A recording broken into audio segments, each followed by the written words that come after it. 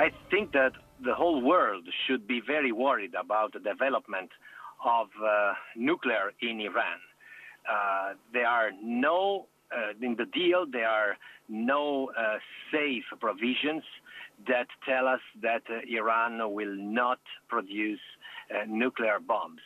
This is why it's very important the support to the only actor on the scene that can face the regime of Tehran, a regime that has killed liberty, that kills the opposers, that is a danger for the whole area and for the whole world. And this actor is the Iranian resistance, led by Mrs. Rajavi, who are able to face from inside Iranian among Iranians with ideas that are absolutely compatible and and are absolutely appreciable in the whole world, and that might give life to in the future, we hope in the near future,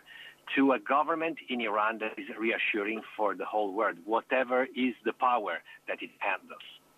This is why I strongly support the gathering, very important gathering, that is going to take place on June the 13th in Paris, the support to the Iranian resistance. I think that many important politicians and members of the civil societies of Europe and of the United States and other countries will be there, and I will be there in my heart, and I give all my support to this very important event that should be